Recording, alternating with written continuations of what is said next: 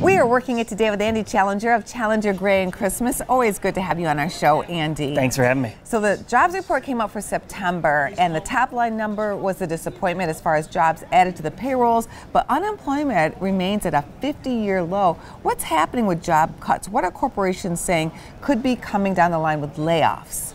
Yeah, so the jobs report was really good from the government. When we track job cuts each month, it's an interesting number to see what's happening with employers in terms of how many people they're letting go. In September, we tracked 41,557 job cuts from U.S. employers. That's down 23% from last month.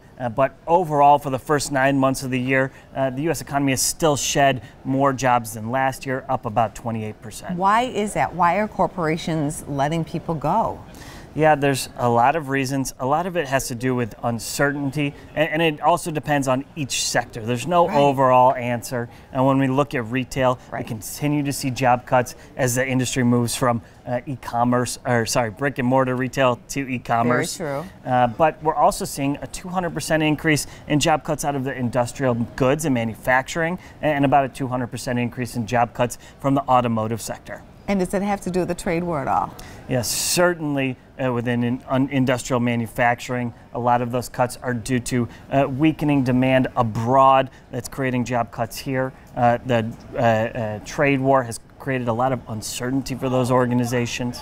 And in automotive, we started to see the GM strike that has now persisted for quite a long time start to affect suppliers in the automotive industry.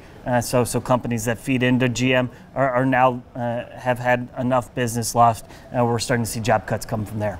What about geographically? Do you get any signs and signals of where you're seeing the cuts the heaviest? Yeah, interestingly, so when we broke it out geographically, we saw that over the first 9 months of the year, the majority, the biggest increase in job cuts has come from the southern part of the United States. Interesting. We saw a nearly 60% increase in job cuts in the South as compared to last year. And a lot of that does have to do with industrial manufacturing, some energy-related jobs lost in that geographical area of the country. Well, good to have you here, and thanks so much for your insights. Appreciate your talk today. Thanks for having me.